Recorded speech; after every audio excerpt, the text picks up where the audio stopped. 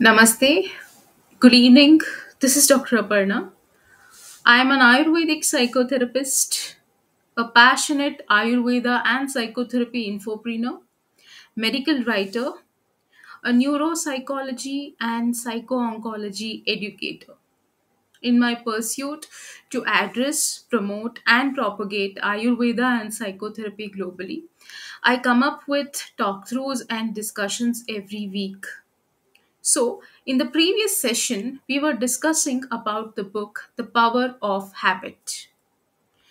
So, today we are continuing the discussion.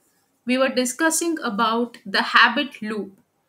So, the habit loop is, a neurological cycle with the three components.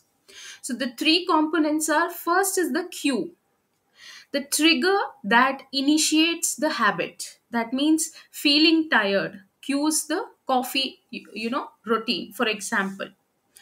And routine is the actual behavior performed. So we discussed about making coffee. And the reward is the benefit or the satisfaction received. The caffeine boost or the energy boost. So we also discussed about why this happens. See, our brains are wired for efficiency. So habits allow us to perform actions without conscious thought, freeing up mental resources for other tasks. By identifying the cue, routine, and reward in a habit loop, you can gain control over your behavior. So, next chapter is the craving brain. This chapter of the book delves into the science behind the habit loop. So, what is the science behind the habit loop? So, we the role of here it is the habit loop is because of the role of the basal ganglia, so a brain region responsible for automating routines. The basal ganglia is a region in the brain which is responsible for automating routines, and dopamine, which is a neurotransmitter associated with pleasure and reward. This is because of basal ganglia and dopamine. So, what the big industries or big companies leverage this knowledge of basal ganglia and dopamine to create products that trigger cravings and keep us coming back for more. So, for example, when we experience a reward after a routine, dopamine levels rise, so which reinforces the habit loop. So, companies use these cues for packaging, for advertising to trigger cravings and make their products more desirable. So, fast food chains, for example, design their food to be highly palatable, so which leads to a dopamine spike and a desire to repeat the experience. So, here a case study was done. Well-known fast food chain uses a combination of cues and rewards. The cues could be a familiar logo or a familiar arch, and rewards could be high fat, high sugar food, which creates a habit loop, and tastier, highly palatable food. So, their fries are specifically designed to melt in your mouth. What happens is this delivers a quick and satisfying reward that strengthens the craving for more. You go back again for that fast food. So, the next thing is the golden rule of habit change. This chapter 3, discusses or introduces the key principle for changing habits. So, you can't erase a habit, but the author says you can redirect it. So this the golden rule states that by keeping the cue and reward the same, you can replace the unwanted routine with a new and beneficial one. This is called habit hijack. So habit hijacking, what it does is it leverages the existing loop to establish a more positive behavior. So we keep the cue, we keep the reward the same. Only the routine, the unwanted routine, is replaced or redirected with a beneficial positive behavior or routine. So there is for example, a case study. A woman struggling with, debilitating eating disorder. So identified stress as the cue for her binges. So stress is the cue why she binges and why she feels overwhelmed and why she starts eating. So the reward was the temporary comfort the food provided. So, Q is the stress, reward is the temporary comfort which the food provides her.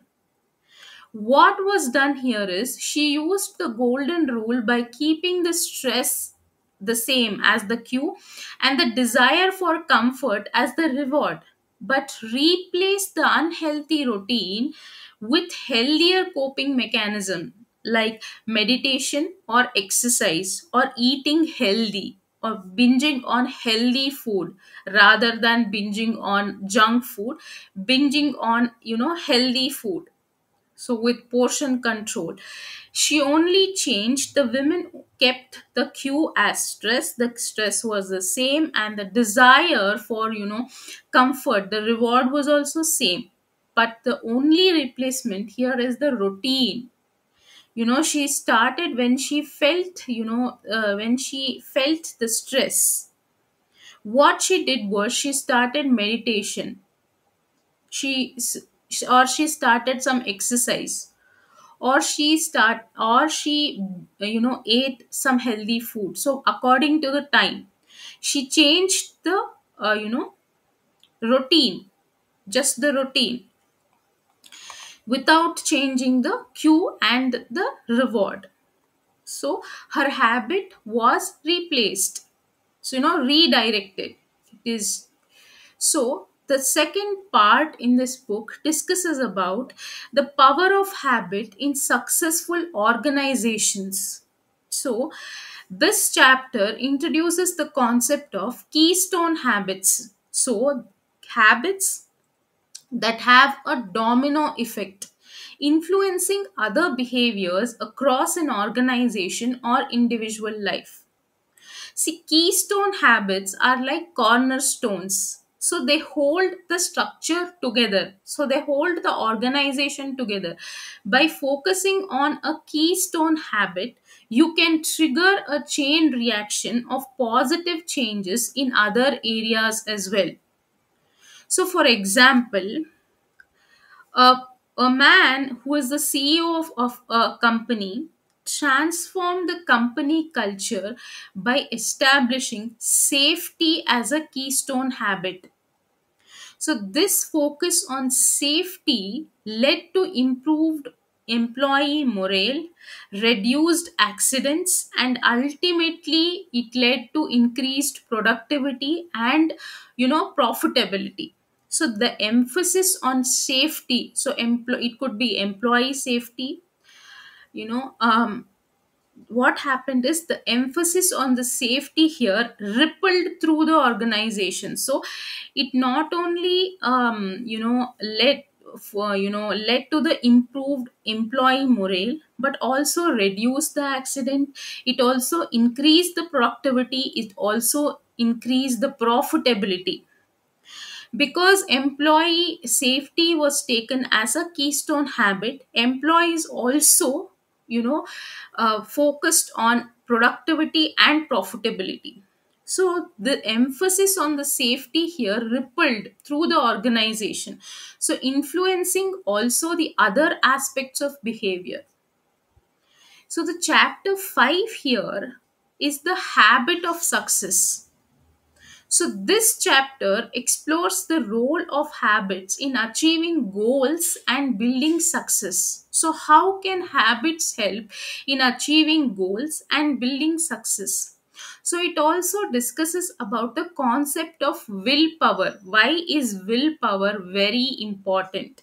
You know, to redirect the habit or to build the habit of success, and how habits can automate behavior, so reducing the need for constant willpower exertion.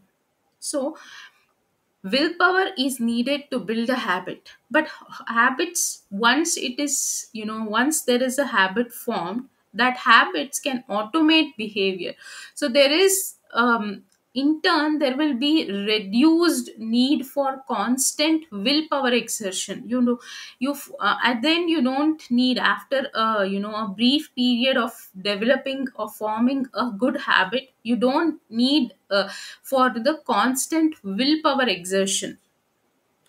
So successful people often have well defined routines and habits. So you might have heard, so successful people have these disciplines, these routines, these habits. So successful people often have well defined routines and habits that guide their behavior. So these habits free up the mental energy, allowing them to focus on more strategic tasks. So, habits can be seen as a form of pre commitment. So, you decide in advance what you will do, reducing the need to rely on willpower in the moment. And you are freeing up your mental energy as well, allowing, the mental energy to focus on more strategic tasks. So, a case study was done on legendary athletes who were, known for their dedication to specific training habits. So, their consistent routines and focus on core skills played a significant role in their achievements. So, their habits played a significant role in their achievements. So, the next part and the next chapter, the habits of societies, and the next chapter, chapter 8, talks about how movements happen. So, this chapter examines how social movements spread through the formation of shared habits. So, it explores on how leaders can leverage the habit loop to mobilize people and create social change. So here we are talking not only the habit loop, about the self improvement or the self development by the habit loop, but here we're talking that habit loop can create a social change. So social movements rely on creating shared cues and rewards to mobilize people and create social change. So leaders can use rallies, protests, boycotts as cues to trigger a sense of social responsibility. And justice is the reward here. So, this reinforces the habit of participation and strengthens the movement. So, a case study was done. The civil rights movements of the 1960s is the prime example. So, leaders like Martin Luther King Jr. used tactics like boycotts and sit ins to disrupt the status quo.